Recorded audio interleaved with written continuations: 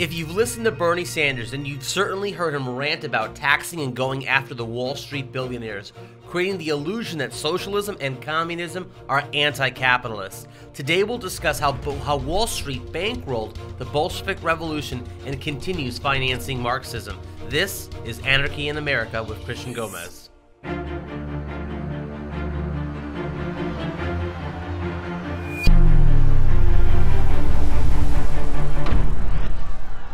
And joining me today in studio to discuss this and more is Alex Newman, foreign correspondent for The New American, and now senior editor of The New American, actually. Alex, thank you for being with us here today. Thank you very much for having me, Christian. Great to be with you. So let's get right into it. So the Soviet Union, communist country, anti-capitalist, that's the rhetoric even today from Black Lives Matter, Antifa, and all the Marxist-Leninist groups in America. But are they really anti-capitalist? Is the Soviet Union, the communists, are they really that anti-capitalist? For example, how did Lenin and Trotsky and the Bolsheviks rise to power in Russia? Well, the truth is, Christian, that communism has always been a movement of the uber elites, and the communist enslavement of Russia and what eventually became the Soviet Union was completely financed by some of the biggest quote-unquote capitalists in the world. I've actually got a list here. This was published in the book Wall Street and the Bolshevik Revolution by Anthony Sutton, and this is quoting from a U.S. State Department document dated 1918. Here's a list of some of the major bankers on Wall Street that financed the revolution. Jacob Schiff, Felix Warburg, Otto Kahn, Mortimer Schiff, Jerome Hanauer, and so on. So these are some of the world's top bankers at that time openly financing communism, and we see the same thing happening to this day. You've got Black Lives Matter, a movement founded by self-proclaimed Marxists, being funded by some of the biggest corporations in America, Google, Facebook, a lot of the Fortune 500s, the oil companies.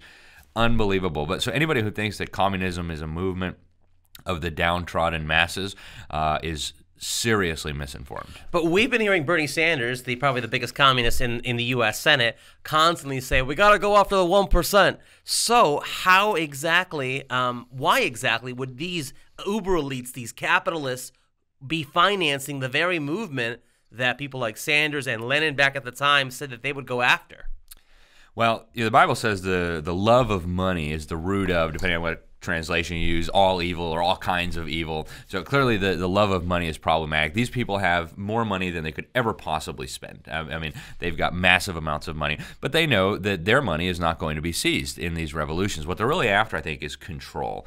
They hate humanity. They hate God. They hate liberty. They hate all the things that God has ordained. They hate the family. And so communism is a perfect vehicle for them. Then they don't have to worry about competitors. They don't have to worry about individual rights. You just basically get a giant slave state. I think the best way to understand communism is really the reinstitution of slavery, but rather than just having a part of the population enslaved, you have virtually the entire population enslaved, except the uber elites who call all the shots. And I don't think you can understand communism unless you see it through that lens.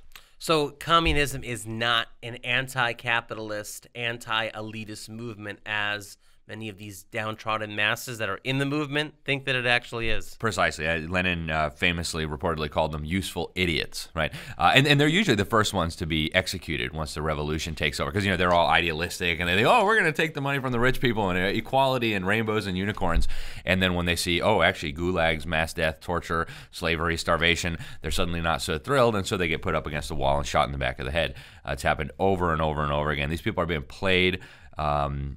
They're being useful idiots, as Lenin used to put it. Now, when Marx wrote the Communist Manifesto, he believed that this revolution would occur hundreds of years later, once countries had developed full capitalism, had gone through that stage of development, as he, referred to it, and then they would be ripe for socialism, communism. So Russia was a very agrarian country, peasants, very feudalistic at the time, in the 1900s still, under the Tsars.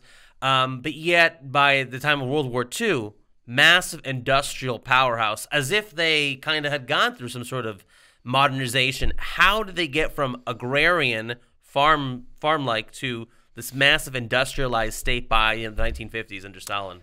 It was entirely the work of American capitalists, entrepreneurs, businesses. Some of the biggest industrial concerns in the United States built up the Soviet Union and their military machine. And during World War II, it was in your face. I mean, they were like openly talking about it as if it were a good thing. We had the Lend-Lease program where our engineers, our technicians, our companies were being paid by taxpayers to go over to Russia and build truck factories, tank factories, plane factories. We were shipping food, tobacco, nuclear secrets through Alaska, everything that they could possibly want. They just basically had a catalog. Anything they wanted from the United States, the U.S. government was sending them. And, oh, it's for Uncle Joe. He's our ally in fighting against Nazis. And so never mind the fact that the Nazis and the communists were like this until they turned on each other, because ideologically they're very, very similar. And didn't the Soviet Union help build up the Nazi war machine right before World War II as well? They were allies. In fact, the New York Times reported that one of the top Nazis, Goebbels, had said publicly that Lenin was one of the greatest men alive, second only to Adolf Hitler, okay?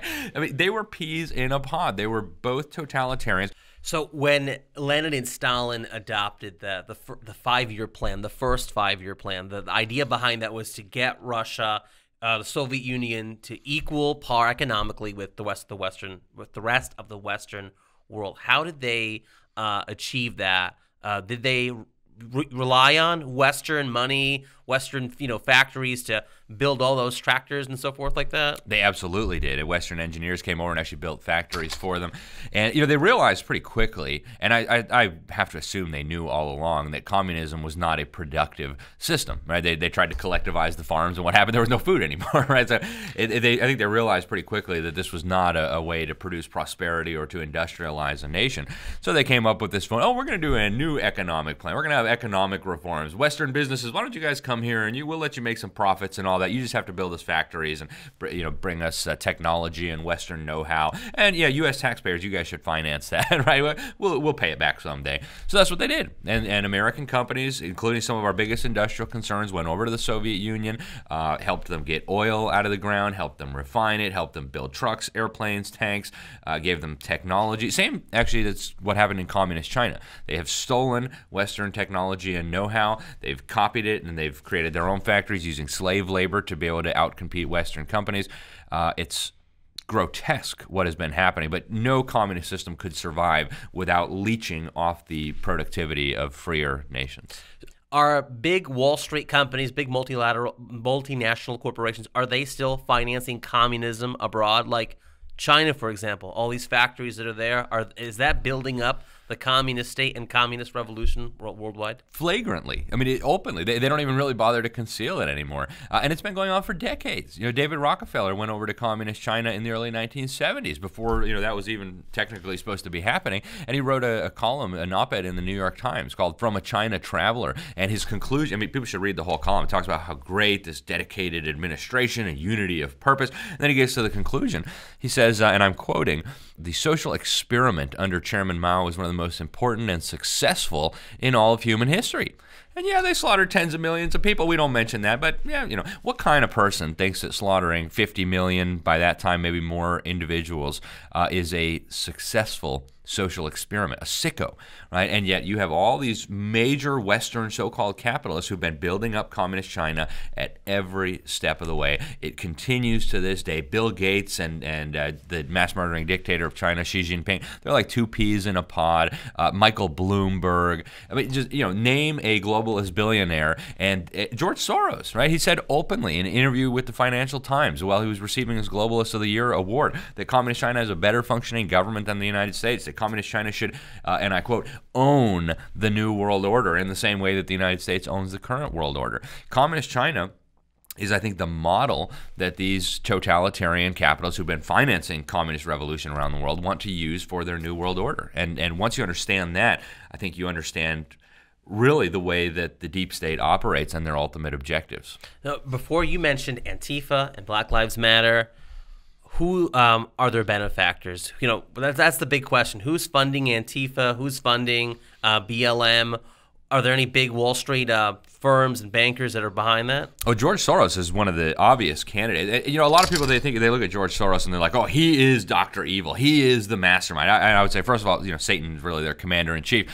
But above and beyond George Soros got to start with Rothschild money. Back in the late 1960s, early 1970s, his quantum fund was financed by the Rothschild banking house. This was documented in the Washington Times. It's an established fact. He's been convicted for insider trading. He's not a great businessman. He's got connections that tell him how the market's going to move. And we have hacked documents proving he was financing Black Lives Matter before anybody knew there was a Black Lives Matter. We got, for example, a 2015 document from the Open Society Foundation's U.S. Programs Board where they talk about, hey, this stuff in Ferguson, this is excellent. We need to provide financing. They said they were going to invest $650,000 in training leaders and building this infrastructure for the purpose, they said, of creating this Black Lives Matter national movement, for developing their leadership, and ultimately, they said, for dismantling inequality that is upheld by local law enforcement. So they want to abolish our police. They want to steal our money. George Soros, of course, put all of his billions into a tax-exempt foundation. So he's not going to have his money confiscated by these revolutionaries, by this government that they want to build. It's the middle class. It's the poor who are going to end up paying for all this. And people like Soros and many of the biggest businesses in the United States are openly financing. You can go anywhere online, look for a list of companies financing Black Lives Matter.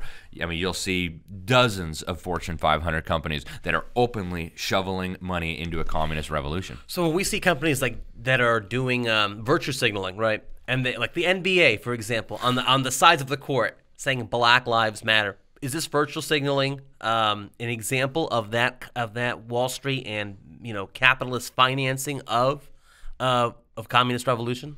Well, I think there's several things going on. One is absolutely that. You have the uber elites that are openly pushing these companies, the NBA, things like that, to promote this communist revolution. There's other things that work too. I mean, not every CEO of one of these big companies necessarily understands that they're financing a communist revolution. Maybe they don't want to be perceived as racist. Part of it's like, the mafia. Well, you better pay up or we will stop protecting you. And you know what that means, right? We'll be back with a baseball bat and they'll say, oh, this company doesn't support social justice, so we should boycott them. And the media has created a very fraudulent impression. Some of them don't realize that all three of the co-founders of the Black Lives Matter movement are self-proclaimed Marxists, right? Some of them don't realize that on their own website they called for dismantling the nuclear family. Okay, a lot of these people don't realize that. They're being used as useful idiots, and it's ironic because they will also be some of the first ones to be executed and liquidated if and when the revolution succeeds. Where can others go to learn more about what you're talking about? Well, we have written about it very extensively in the New American Magazine. I would say this is the basic primer right here. Okay, this goes back to the Bolshevik Revolution. It's called Wall Street and the Bolshevik Revolution by Anthony Sutton. I think one of America's most important historians, certainly of the 20th century, Stanford University researcher. And he relies almost exclusively on official U.S. government documents to prove that the Bolshevik Revolution was funded almost entirely from Wall Street. And I mean, that's the first piece of the puzzle. And I really recommend that people go to the New American, at thenewamerican.com. We've got tons of articles talking about this, even recently with Black Lives Matter and all the rest of it.